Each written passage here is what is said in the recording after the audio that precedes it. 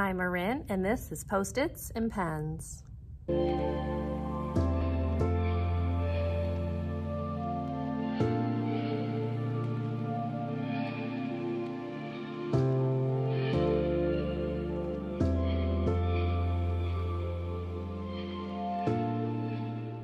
Hello everyone, welcome to another teaching related video. I have not vlogged the last couple of weeks. I had conferences and just didn't feel like vlogging that week. And then the week that I'm currently filming this is only a 3-day week. So instead of doing a vlog, I thought I would do my classroom tour. So I wanted to give you a look at my realistic kindergarten classroom for the 2021-22 school year.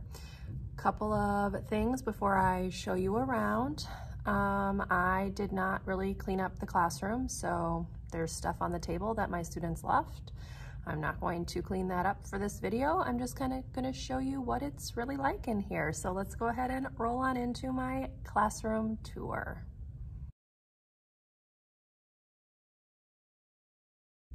Okay, so I am going to do a quick overview, like I'll give you a scan, and then I will walk you around and show you things a little bit more in depth. So here is that quick overview.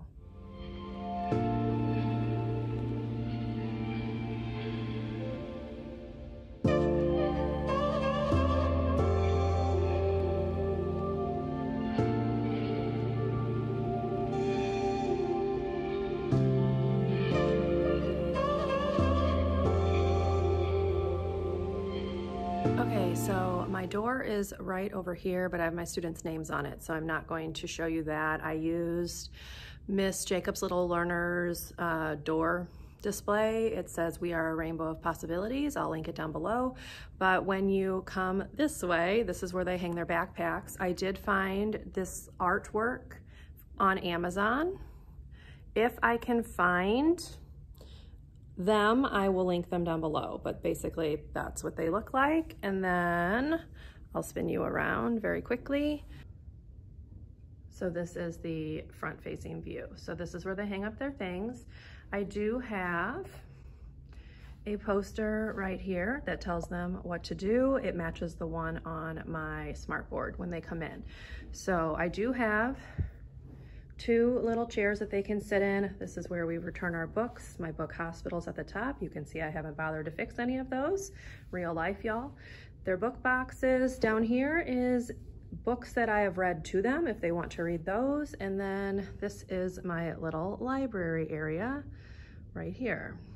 So I do have leveled books, and then I have books sorted by topic. So I will zoom you on in so you can see them. So here are the ones sorted by topic. I will link the labels down below. I did make the Mo Willems one, and I made the favorite authors one, so those are not in the pack. And then I also made the leveled library labels. So that is just what it looks like. As you can see, I did not bother to change the sign. My students got sanitizer all over the top of the bookcase there that I haven't cleaned up, but again, real life, y'all. Then we have my Chromebook cart here, and then my teacher table, which is also not super neat. These are the poetry readers I need to put together, but this is what my little corner of the room looks like. I do have my desk over here,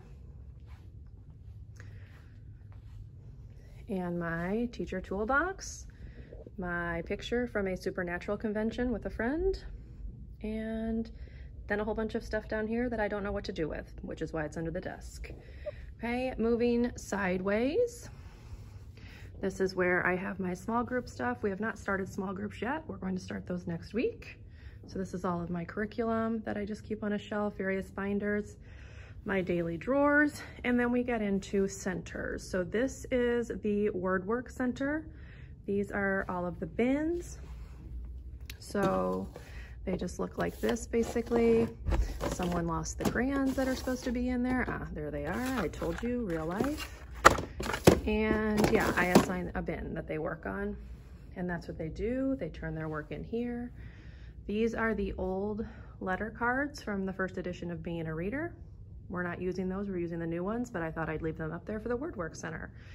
And then I am planning on getting some cookie sheets or something to hang here so that they can do magnetic letters. I just haven't done it, y'all. I have a friend who can't handle sitting with anybody else, so they sit by themselves. And then I have my objectives board. Okay, so I did make all this up myself. So the letters are from a Miss Jacobs Little Learners pack, but I made the objective things. So I just write the objectives on there. And then we have a look at our little writing center right here. So I do have our Writer's Workshop poster. I have some words that they might want to use in their writing. Over here is where I have various assignments, supply boxes, little wobble cushions, their turn-in bin, and then supplies they can use. So that is just what we use for writing, and then they can also use these lap desks right here. Coming over to the far corner away from the door, that's where I have our calendar. We don't really use that calendar. We use one on our smart board every morning. It's the 50th day of school today. I have not updated that. And this is just pretty much where I teach from if I need to use the smart board. So that's what that looks like. Underneath of the desk, you can see a whole mess of cords, again, real life. And then these bins I got from the Target Dollar Spot, and they just hold our various math materials.